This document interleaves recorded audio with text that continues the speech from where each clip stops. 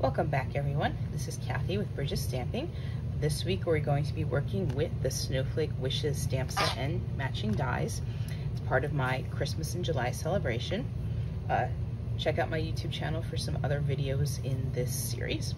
Today we're going to be making this card, and then if you hang out to the end of the video, I have 6 very different samples to show you, all made with this, either the stamp set alone or the stamp set and the dies. Now, I have already cut out all the supplies. We're going to start with a standard card base with Pool Party as the color.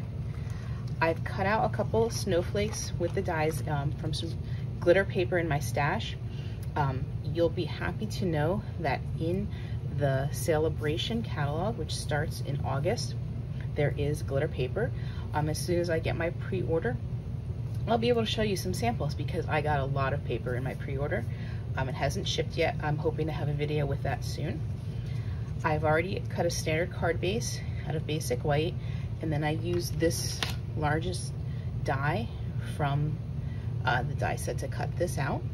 It's a really cool set because you can make shaker cards with this. This is kind of like a faux shaker that we've got going on here. And I've already done the inside, so we can just glue that in when we're ready. So let's start actually by stamping the card base. You'll notice that the sentiment is inside, it's inset. So how did I do that? I actually used my Stamparatus, and as I may have said in my Stamparatus video, I've used this a lot more than I thought I would. It just makes it really easy to make, to get your sentiment straight. If you mess up, you can do it again.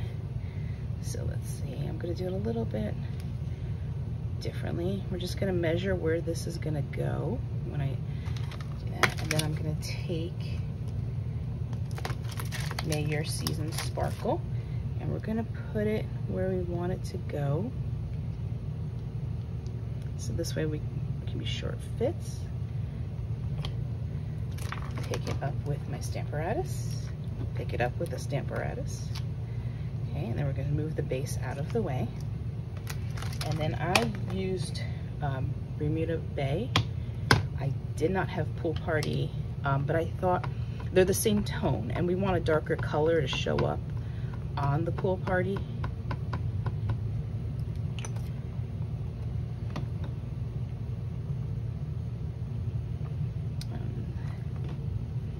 Again, if it doesn't stamp correctly, no worries, we can just restamp. And I think I want that a little darker.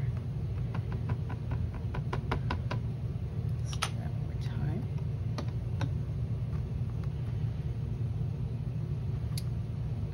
Okay. There we go, that's pretty. All right, so we're just gonna move that out of the way and the Stamparatus out of the way because we don't need this at the moment. We're going to be working on turning this card base into our own sort of designer series paper like I did there. However, I chose some different stamps and some different colors. So this is, I believe it's gray granite. And then I took out a fresh freesia because I wanted something interesting. So we're going to start with, we'll do this one in the Bermuda Bay. And because of the stamping spot, I have to turn it over to get a little bit of better impression. Basically, you just kind of want to play around. You know, you're making your own designer series paper, and that's what's nice about this stamp set. You can actually do a lot of different patterns because there's so many different snowflakes in the stamp set.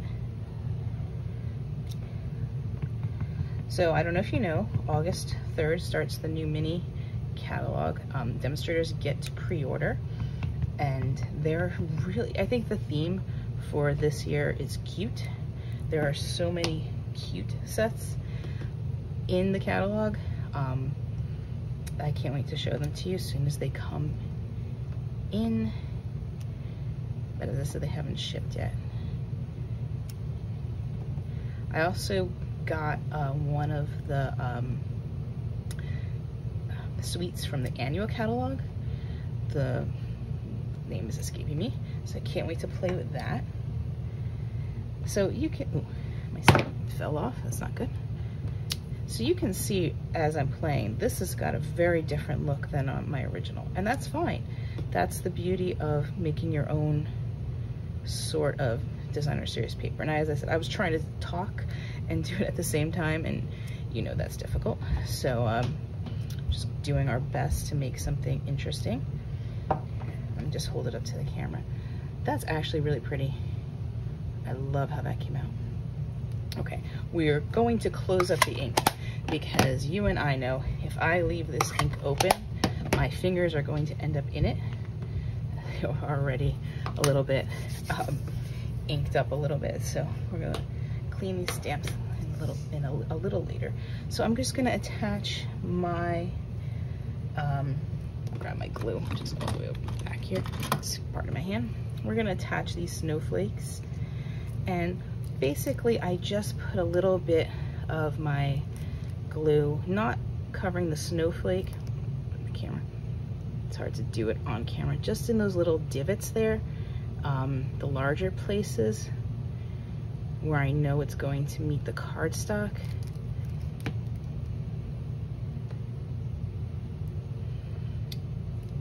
And then, I mean, it's not completely, some of it's gonna be hanging out, but that's okay, it gives it some texture. This one's a little trickier because it's skinnier. Piece in the middle. This is where if I had one of those glue bottles with a thin needle nose tip, it would be useful, but I do not. Maybe I should get one. Okay, so I'm putting this one here. And then liquid glue, you gotta hold it a little bit. And then put the itty bitty snowflake. I'll show you doing the glue. Ah, that's way too much glue. Okay, and I'm putting it over here. All right, and then we're gonna take our card base, and I'm trying to get the glue off my hands before I do this.